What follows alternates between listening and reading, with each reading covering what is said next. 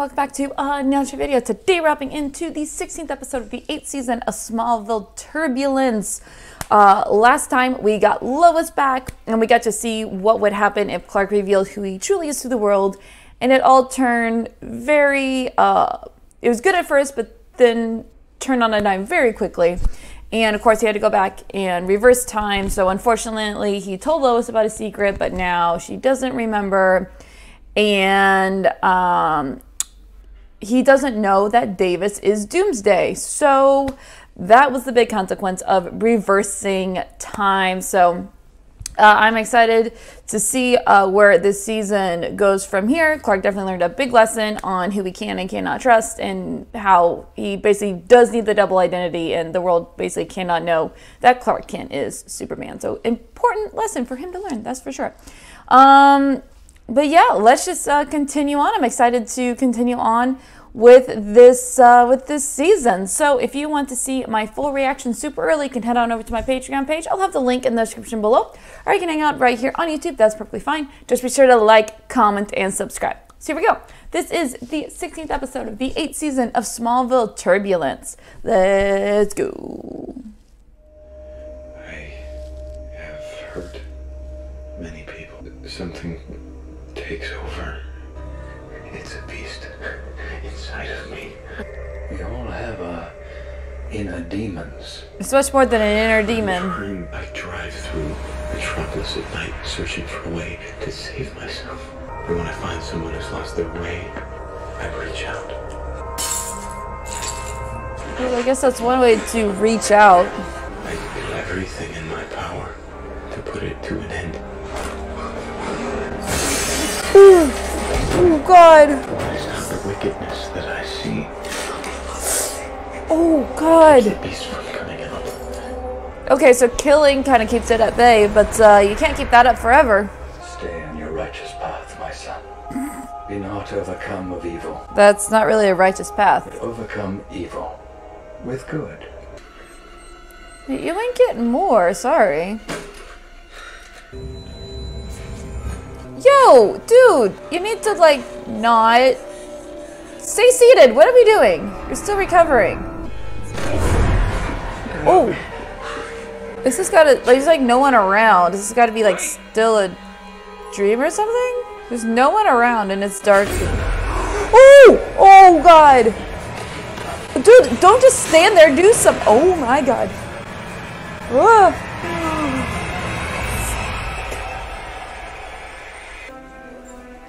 Nifty knapsack, Ken. Are you on your way to PE? I just got back from the gym. Yeah, you need like a briefcase or something. Let's get rid of the backpack. Where are we going? LA. Wait, what? I'm announcing the new Mercer Media Group press conference. And you want me to go with you? Every cub reporter gets this big break. This just happens to be yours. Do you have more important things to do? No. No. No, we're good. No. What happened to Davis? Was he hurt? No, Chloe, he was the killer. I saw him murder someone right in front of me. What the hell are you doing here? Jimmy, they let me go. Since when does Metropolis PD let people get away with murder? Look, I saw it! Calm down. Did he actually see? I'm confused. I'm so confused. Your PCA pump, it was faulty. Gave you a double dose every time you hit the trigger. Now, if I had that much morphine in my system, I'd see some things still. Davis, I was with Jimmy yesterday when he tried to give himself an extra dose and the machine wouldn't allow it. Well, somehow it malfunctioned. Really, Davis? It's dropped out, but there's nothing wrong with that pump. Okay, ask the doctors. Or ask one of the nurses. They'll say the same thing. I am so confused. What is real? Did he see or did he not see? I don't fucking know. Still, you don't deserve to be cast as the madman in Jimmy's psycho thriller. Truth is, I'm not surprised he thinks of me that way. I did kiss his bride. Yeah, but he doesn't know that. I didn't want to make a big deal out of it. Oh, Chloe. I just can't help but wonder that if he had never met me, maybe this wouldn't have happened to him. Oh, you can't think that way. You don't know what's gonna happen in life. Oh no, Jimmy's gonna see this, isn't he? They're lingering on this way too long. Fuck. What about what Lex put you through? He pretended to be your friend for how many years? I'd like to think that there was a time when Lex and I had a real friendship. You did! You were! Ugh. Yes, it was. Yeah, about season 5. Lex wanted so much to be like you. Did Lex talk to you about me? He kept a journal. And what was in this journal, right? He sworn to secrecy. Are you thirsty? I'm sure that Albert keeps a bottle of the good stuff around here somewhere. Can I get it out of her through getting her drunk? That's one way. No. Davis? What the fuck, man? You keep it in the ambulance? Oh god. Oh. Okay, he did it. He did it. The truck driver's dead. He found it. Maybe that isn't such a bad thing. He ran a red light last night. He killed a young mother. That doesn't mean he deserves to die. Way back in my bad life. So, Jimmy was correct. You don't know what you're seeing anymore. It's so sad for us. Oh! Oh! This is gaslighting by like 1,000. And then he's gonna be able to get rid of the body before he wakes up. It's all gonna be on the drugs. Jimmy, it's after me again. Come with me and save me. No, get back in your room. It'll hurt you. Chloe, wait! Oh god! Oh, now this is a dream. Wait, what? Mr. Olsen, what did you take? Okay, whoa. This, oh my god, this looks so bad. Jimmy, my heart, oh my god. I feel so bad for him. Daddy Dearest used to be able to finish off a 5th before the lunch whistle blew at the mill. That sounds tough. Let's just say it wasn't the Norman Rockwell childhood that you had at the Kent farm. He has some troubles. I had these blue sheets that I used to pull up over my head, and it made me feel like I was underneath the ocean, and I'd hide in there and pretend to be a little mermaid, waiting, dreaming of my prince to come rescue me. Aww. And my dad would come in. Bastard shattered my eardrum, Fuck. and he broke my arm. I bet you didn't expect the in-flight entertainment to include my true Hollywood story. I'm just glad it has a happy ending. You were just good at covering my tracks. How about you, Clark? Why would Lex have an entire room devoted to you? I don't know. He, like you said, is obsessed. Lex was a lot of things, but he was not delusional. We all have our deepest, darkest. She just wants you to confess. I just told you mine. Tell me yours. Okay, you can't coerce this out of him. I get what she's trying to do, but he's not going to. You don't have the right to do this. There's nothing to tell. With me, it's what you see is what you get. How's the weather looking, LA? That's all. Wait, what? The skies are clear. Like you just said, it's what the fuck happened? What the fuck just happened? Okay, grab it. Motherfucker, she planned this whole shit. Oh my god.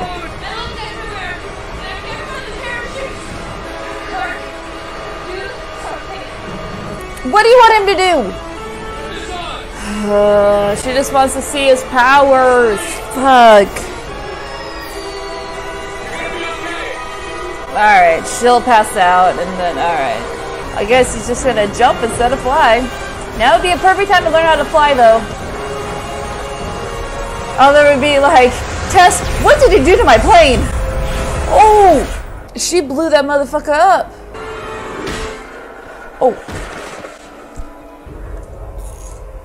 They didn't catch him actually doing anything, though. Thought I wasn't hallucinating. I got this cut in your ambulance when I saw the dead body. You murdered that man. You know what you're doing. You're not yourself. That's what you want everyone to believe, isn't it? See, I thought it was just to cover up the murder. Then I saw you holding Chloe outside my room. Yeah, that looks really bad. Oh god, Jimmy, run, Jimmy. Oh my god, I'm so scared for him right now. No, dude, this is not as important. Yeah, run. No, that's not, that ain't gonna do shit. Oh my god. Chloe! Oh, please, go. Get out of here. He can't hurt you, Davis. Oh God, but he's gonna hurt you! You're sick to me. Did you figure out what brought down Oliver's jet? There's someone that been trying to kill you. It is a dangerous world we live in.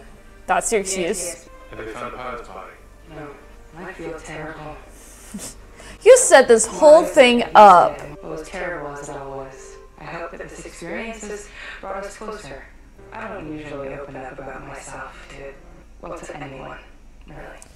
If you were that I'm gonna tell someone your secret, I promise you I won't. Lex was right about you, Clark. There's not a backbone in your body. That's true. My whole Very life true. I've had to deal with abusive people, but when I'm around you, somehow I feel safe. Oh, you get a little crushy crush there, Tess? I'm just glad you're okay. I don't blame her though. I better get back to the planet. I wouldn't want you to think I'm not taking my job seriously. Yeah, I think it's probably be the last thing she thinks. I may run this company, but I'm not Lex. You can trust me. Yeah, I don't know about that. I like you, but I don't think he's gonna trust you anytime soon. You need to quit the Daily Planet and put the red blue blur back into the box. No, it's already out. You can't. No. I'm not sure she's like Lex.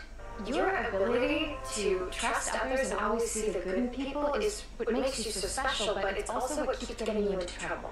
You need to be careful. Yeah, but that doesn't mean you quit your job and stop being the blur. Jimmy and I made it out of the dark forest, and from now on it's gonna be one long, happily ever after.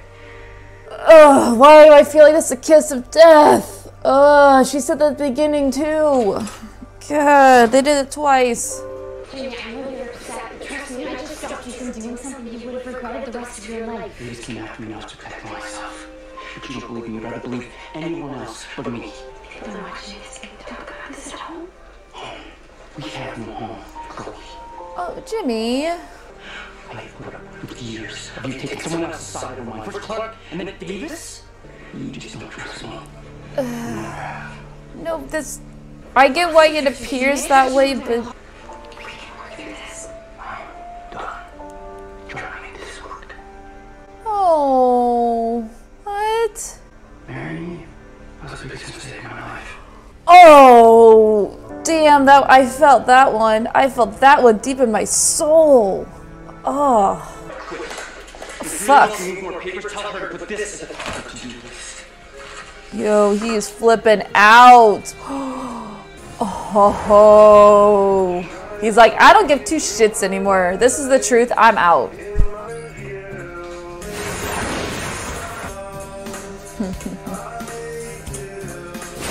And there's no one there to see him. You'd think he would just speed out, but no.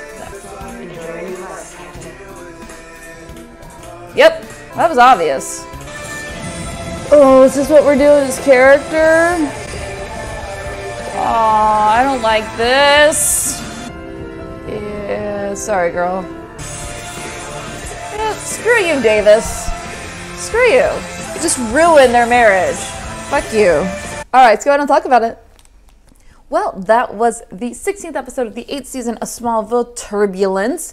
This was another solid episode. This did a lot for moving the plot forward.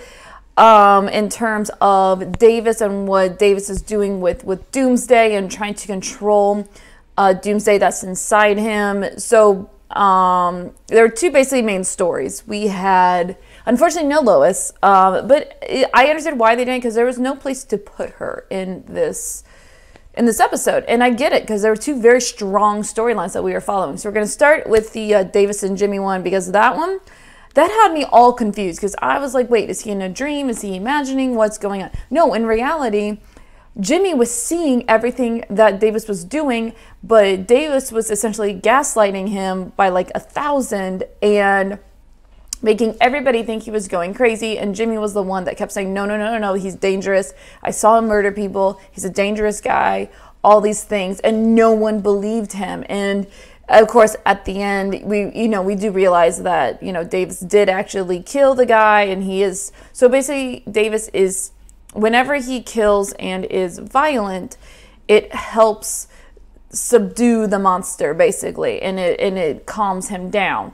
So he goes after what he perceives as bad guys, which, you know, makes sense. He's trying to at least make the best of a horrible situation. So there's that. Like, this isn't condoning him. This isn't like saying that it's okay at all. But I'm just saying I get his idea of what he's trying to do.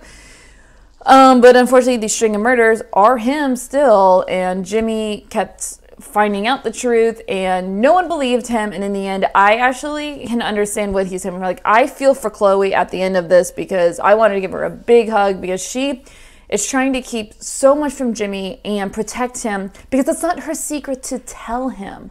Like, I think it was in, I think it was Identity. I believe that there was Identity that Clark was like, this isn't about Jimmy not knowing my secrets, that it's protecting him, because everybody that knows his secret, their world turns upside down. So I understand why Clark does not want Jimmy to know, but at this point, he's been in the series for so long that he might as well know. But I get it, because all of this is connected to, you know, Krypton and Kryptonian and all the alien things about Clark. So you can't let him know, but it looks really bad on the outside. So I get it. I understand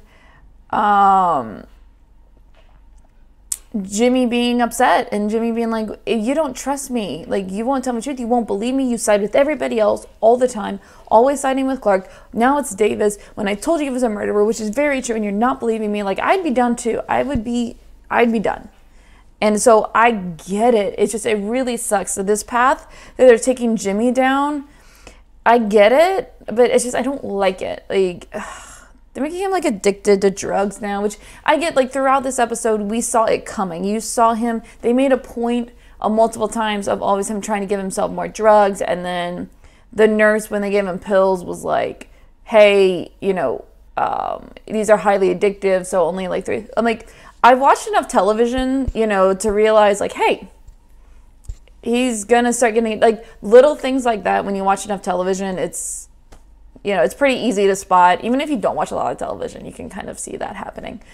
Same thing with Chloe, twice in this episode being, oh, Jimmy's gonna get better and we're all gonna live happily ever after. And I'm like, oh, that's the kiss of death. That means you're not going to. Like, again, another TV trope where you say that and then the worst happens. So we'll see what happens there. I just wish Chloe would have been a little bit more open to Jimmy. Just what Jimmy was saying. Just, she's seen a lot of weird shit. So I would hope that she would have been a little more open to what she was saying instead of like completely dismissing it to the drugs.